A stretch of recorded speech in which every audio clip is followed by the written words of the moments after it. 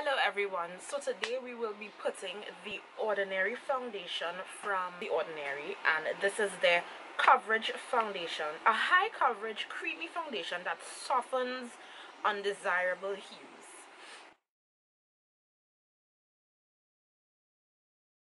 First thing you'll realize that it's a plastic bottle, and I was expecting it to be glass. This foundation is also $6 and it comes in a glass bottle. It doesn't have a pump, but I mean it's a glass bottle, so I was kind of expecting it to come in a glass bottle as well, but that's not a problem. JP, shut up.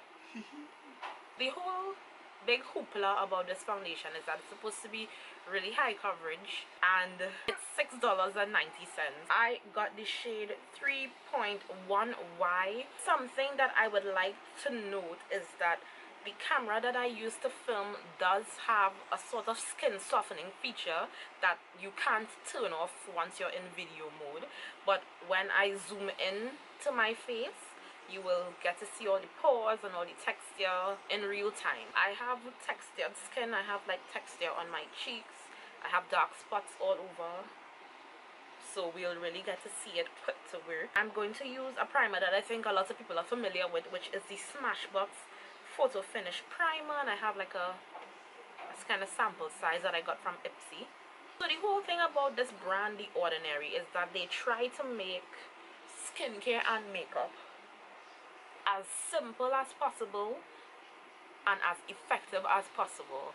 So it's like this sort of sciencey brand. They try to just give you the ingredients as raw as possible so that it would be, in their opinion, the most effective without having to put fragrance and fillers. It took me about, would I say, a month to get this foundation because the demand was so high, and they did say on the website that within the first day of them releasing the foundation, they got 250,000 people made a purchase. So they obviously, you would expect to wait a bit longer. I had sort of an interesting experience, kind of, because everyone was raving that this foundation was $6.90. But when I went on the website, the foundation was $11.90. So I still bought the foundation because I wanted to get it quick to review. But then I messaged them and I was like, why is the foundation so much more expensive for me as compared to everyone else? And they said it's because I'm not from America and I'm from Trinidad, that I am seeing the foundation in international USD prices, which is why it was more expensive. Imperialism prices. And that was really strange because I shop on Sephora, I bought on Wet n Wild, Forever 21. Haven't we suffered enough? Target. Haven't they taken enough from us? And no other website has ever charged me international Poverty US tax. JP, please, oh gosh. No other website has ever charged me international USD prices, so that was strange. And I messaged them and I was like, that's kind of unfair because it's not like I'm paying in US dollars. I'm not paying in TT. It's my dollar being depreciated because I'm sending it all over the world. It's not the other way around. So there really was no reason for that, but they said that's how it is. And I was like, okay, well, I want to issue a refund because then I could just get a friend to buy it for me at the $6.90 price.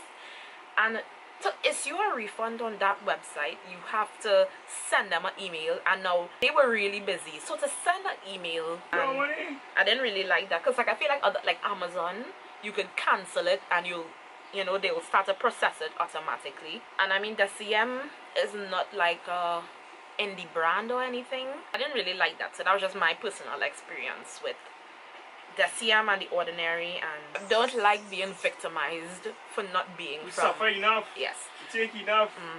Slavery. Amen. I don't like being victimized for not being a US citizen.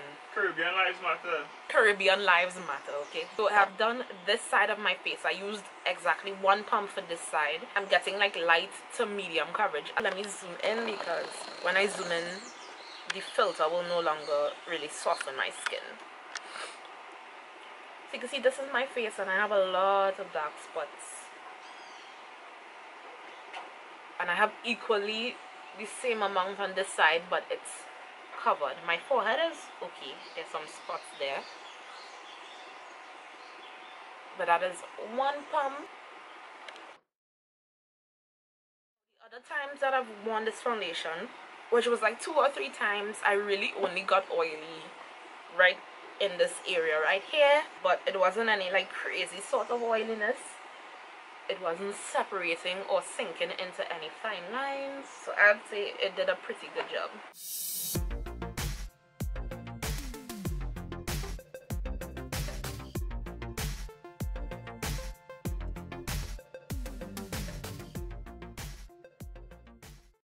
Better shade for me would have been 3.0Y rather than 3.1Y. It does not dry down as fast and as matte as, let's say, the L'Oreal Pro Matte foundation. It's more like a pretty natural finish. So you can see this is this side, and it covered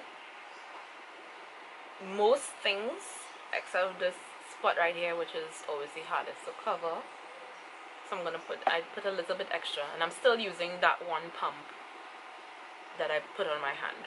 You could probably make one pump work for your whole face, but I need coverage. There we have the face, well, the foundation done. I'm gonna do the rest of my face off camera. I'll be back, we'll set a starting point, and then we're going to test out this foundation versus the sun or versus the rain, because it's that time of year where the weather is just doing what it wants, and it rains, and then it's hot, and then it rains. Okay, so I've finished the rest of my makeup, and things got a bit dramatic, but it happens.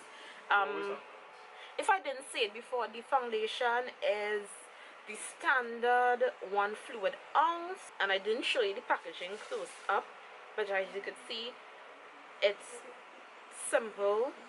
You see the color of the foundation here. You get the top is like a almost like a, it feels like felt, like matte felt, and then the bottle is like it's a nice plastic bottle. I get nothing fancy. Everything that I've used, it will be in the description bar, but I think that the most important thing is that I used Sacha's Buttercup powder to set the entirety of my face, and I think that would be the only other thing that might assist the foundation. But I mean, it applied nicely, it laid nicely, products went on it nicely.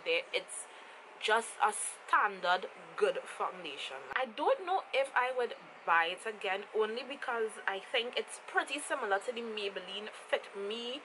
The Maybelline is probably a bit more matte, but I mean, I could get the Maybelline locally for 60 something dollars. I could get this foundation for $6.90. 6 6s are 36, but then by the time I pay shipping, which is like $40, when I pay to clear it, which is about 40 TT, it's 70 something dollars, you know. So I'm not sure if I'd buy it again. But however, I do want to start using products from The Ordinary, because I've heard really good things about their products, and they have this acid peel that should help me. If I happen to like other products from Deciem, you know, I wouldn't mind slipping this in. So it's not something that I'll run away from, but not something that I'll run to. It is 11:01 a.m. So it's hot, rain is falling, the sun is going to come out again. I will be back at the end of the day to show you how the foundation held up.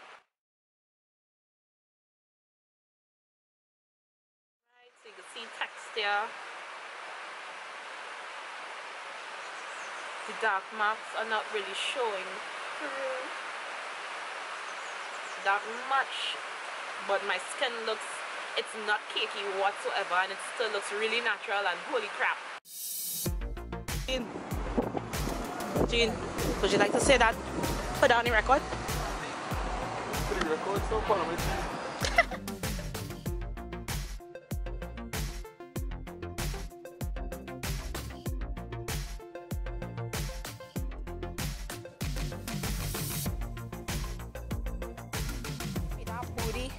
Is moody. So the time is now 4:13 p.m. so it's been about 5 hours. As you can see, my face is just overall glowy, but it's not like greasy, it's not sinking into any fine lines at all, which is really impressive, because a lot of foundations tend to sink into all my fine lines. It hasn't sank into any of my fine lines, which I think is like the most impressive part, but overall it's kind of working like a regular foundation, a regular good foundation. So this is how it looks close up.